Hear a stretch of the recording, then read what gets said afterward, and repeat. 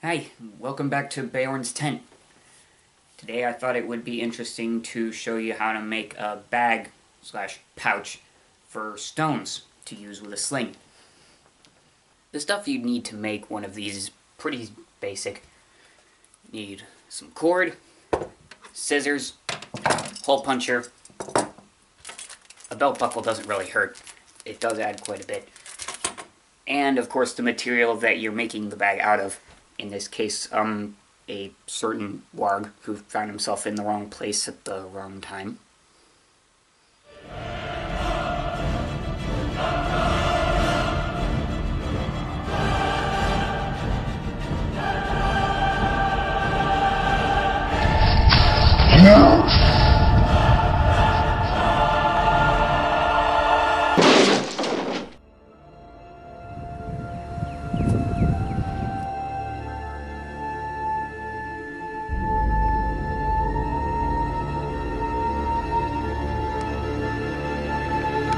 I'm sure with most of you, the kind of material you'd get store-bought or whatever would probably be more straight and neater cut than this. But if you are working with something that is rough at the edges, then if you want the strap of the bag to be straight, then you can cut these little rough edges off to make the strap straighter and more rectangular. But if you want it to look a little more rough hewn, then you can kind of leave some of these little things along the edge just to give it that kind of tattered look. Now, of course, wow, okay, that was easier than I thought.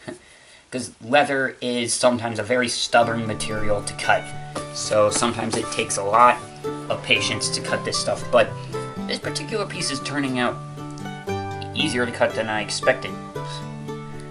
Okay. Yeah, this is a little thinner. If you're making something meant for, being out in the outdoors like this, you want it to be strong enough so it'll last and really hold together, because you think about it holding a bunch of stones, roughly maybe this big, because that's what you usually use for a sling. With a slingshot, you have little marbles. This could be used for that too. But this is why I'm using this kind of leather, because it doesn't fray, it doesn't unravel, it won't come apart so easy.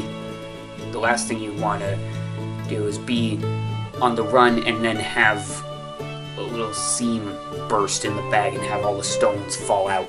That would be disastrous. It doesn't have to be perfectly straight, unless you're a perfectionist, but it's up to you. It depends on what you're working with and what your goals are for it.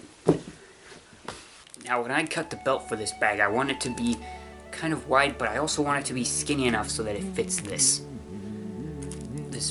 belt buckle. You can get these pretty much anywhere that sells fabric, any kind of arts and crafts store. But yeah, I want to use this for the straps, so I need to make sure that it'll actually fit through this thing. So that's something to keep in mind when cutting. So now that I've gotten the edge trimmed down enough, I need to cut out this one long piece and make sure that it will fit the buckle. Okay, so about here. Yep. So I'm going to hold the buckle right here and make a little trim. So this is my starting point. Now I just gotta go straight from there.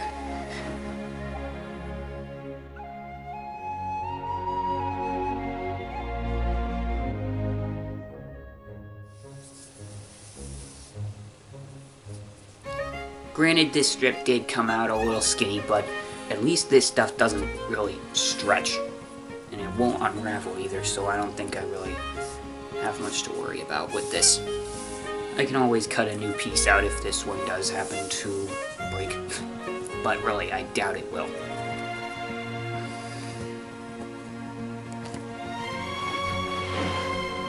Then comes trimming the other side. The reason I'm working from the edges like this is because This way, I know just how much I have to work with when I'm finished cutting the strap out.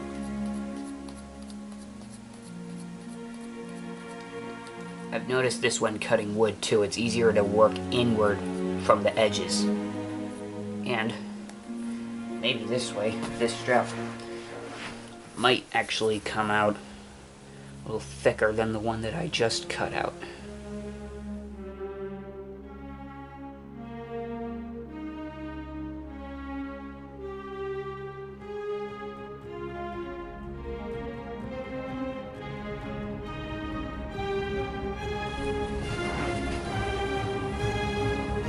Okay, this end here came out smaller than the other one down there, so I'm going to start from here to make sure that it doesn't come out too skinny. So this is a good thing about having plenty of leather to use, because then you have a little room for trial and error. So what I'm going to do is attach these two ends together for one strip. And then comes the third piece of this. I mean, the third leather strap of the belt part.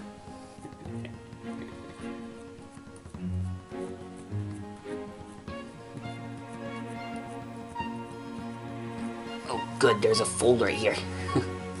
That makes it a lot easier to see which way to cut. What do you think?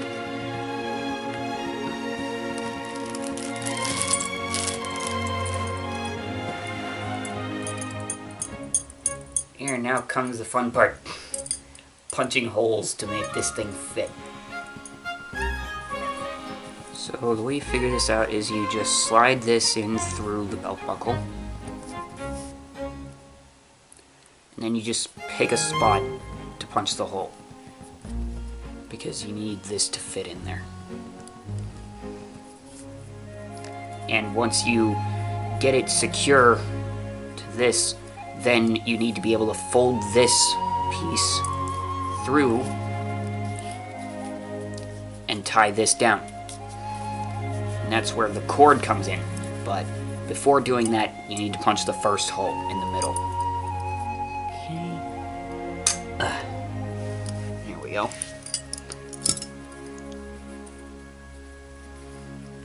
Alrighty. You just fold this down, hold it there, and then you punch two more holes here.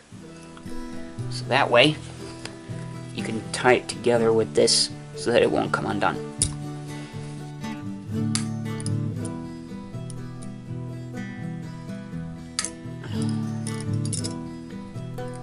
There's about 50 feet of cord on this thing. Got plenty to work with. And especially for this little piece for the belt, you don't need all that much. All you need is to be able to tie a knot. Right here I'm using my signature trick of widening these holes a little bit by drilling it with a paintbrush. Because this cord is thick, it's a little harder to get it in a tiny hole. So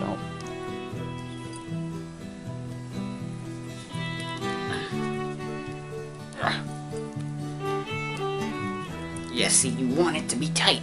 You don't want this thing to come loose ever.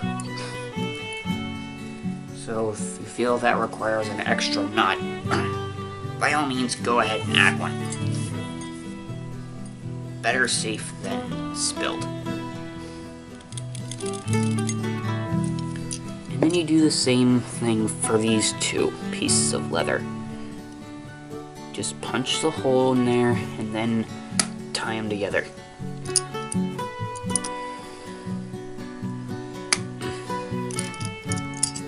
Okay, so because this is going to go through this buckle and then out this way, you need to punch holes in it. A lot of them. And so then comes the part of decorating this part of the strap with a bunch of holes. They don't have to be super close together. They can be some inches apart each, but you just need to have enough so that way you have some leeway to either loosen or tighten it.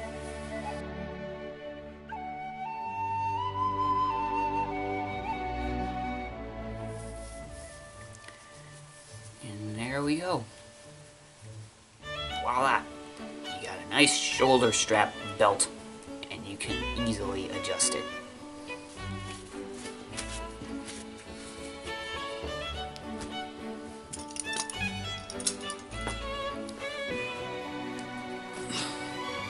Okay, now for the pouch itself. Okay, so not very exacting when it comes to this, but what I am gonna do to make sure that it doesn't come out all weird is trim this side off, because one of those rough edges is over here and there's one over here. So I'm gonna trim those down and see where it gets me. Because when you make a bag out of this stuff, the way it works is you take one big piece, you fold it, and then you sew or tie it up the sides. And for that it has to be even. So I guess this is the trickier part. But we'll see what happens. To make sure that it comes out more or less even when I cut it, I'm just going to hold it together in a fold with some paper clips. Here's what I'm going to try and do since this stuff is so thick. I'm going to cut one layer here while it's still folded. And then when this piece is cut, I'm going to lay the fold back down and then cut the next layer.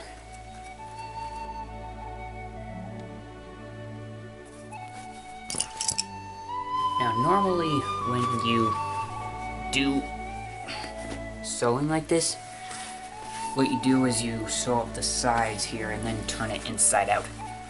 But what I'm gonna do to give it a more rough look, and especially because this cord is really thick, is just sew it together this way on the outside. And so now I just gotta hold this down again so that when I'm punching the holes to go up the sides, it won't just come undone. In fact, I might even need a few more paper clips to hold it with before I forget.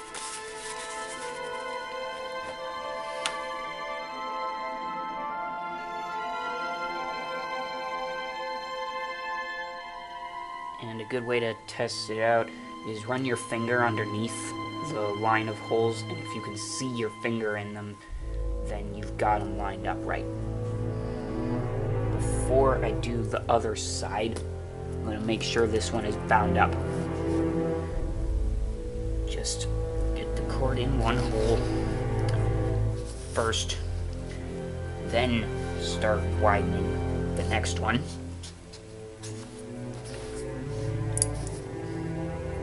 Oh yeah, newsflash, with working with this kind of leather cord, there will be some shavings coming off. So just be aware of that for the future. So you just repeat that in and out process until you get to the end. And then once you've got enough remaining cord, you just do the knot at the end. Just tighten it down. See how close you can get it to the end here.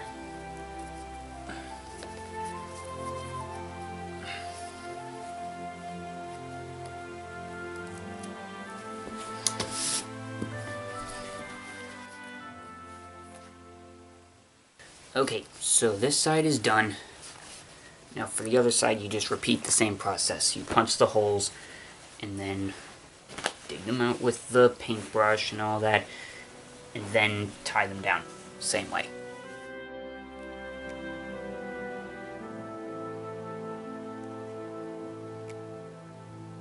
Okay, right now my back is hurting from having spent the last couple hours on the floor hovering over this stuff. Honestly, it is not fun when you're doing it like that. For a little while it's easier, but after a while when your back starts to hurt, you gotta move somewhere else. Okay, so the next part of getting this thing secure is to secure the straps. Now that should be easy enough because you're just punching a couple of holes near the top just above the seam here.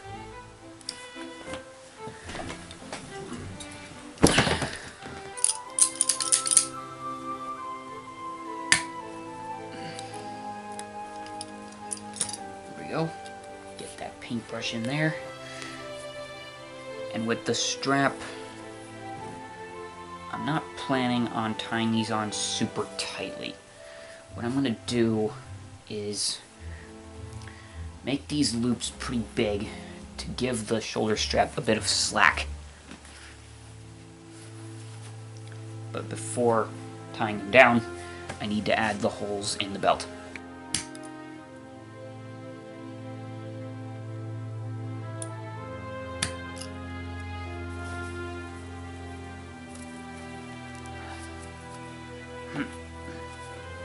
There we go. Yeah, like I said, the strap doesn't have to be completely tight on as long as the knot is secure. So you can always make this loop bigger if you want, or just have it tight like this. And even these little ends here, you can always leave them if it looks decorative, if you like that kind of thing.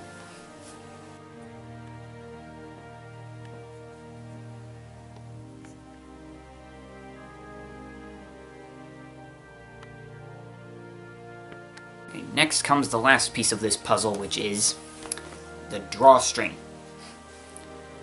This way, you can close it up all the way, and you won't have your stones falling out of the bag when you're running around.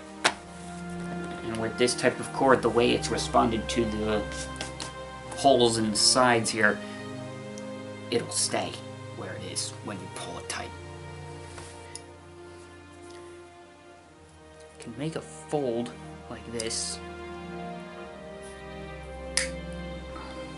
and then punch. Yeah, that's good. Okay.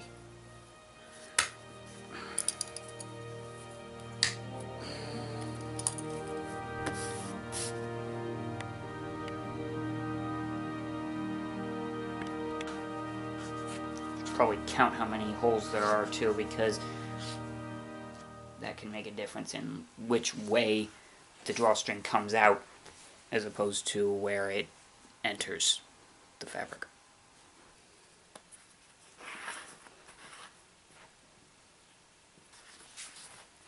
And you just repeat this process on the other side.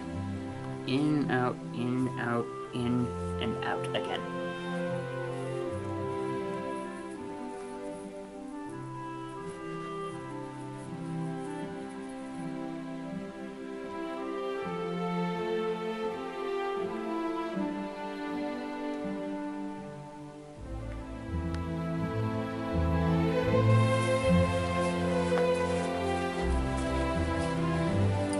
Well, I hope you've enjoyed this episode of Beorn's 10. Hope this video has been helpful and informative to you.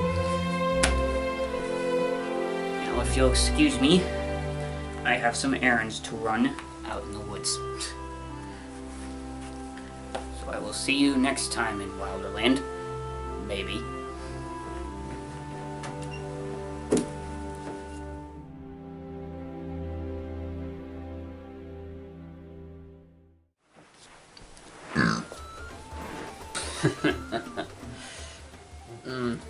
That honey coffee is good stuff.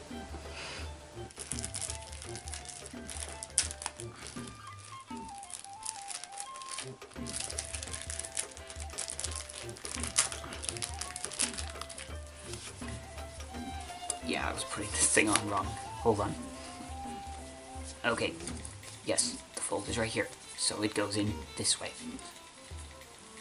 And there you go. One side is almost done. Get this side tied down too, and you can't see it, can you? Sorry, I'm zoomed in way too far. Is there a hair caught in this thing? I don't know what that is. You just want to have plenty. And...